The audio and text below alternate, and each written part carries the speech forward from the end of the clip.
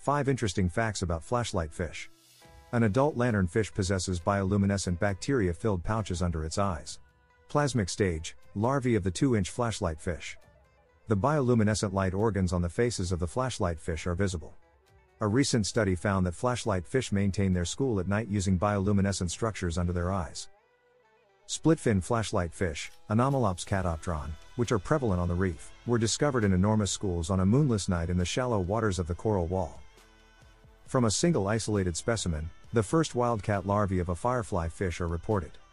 There are certain fish that are unrelated but have traits in common. They are extremely active and live in crystal clear tropical waters. Subscribe for more videos.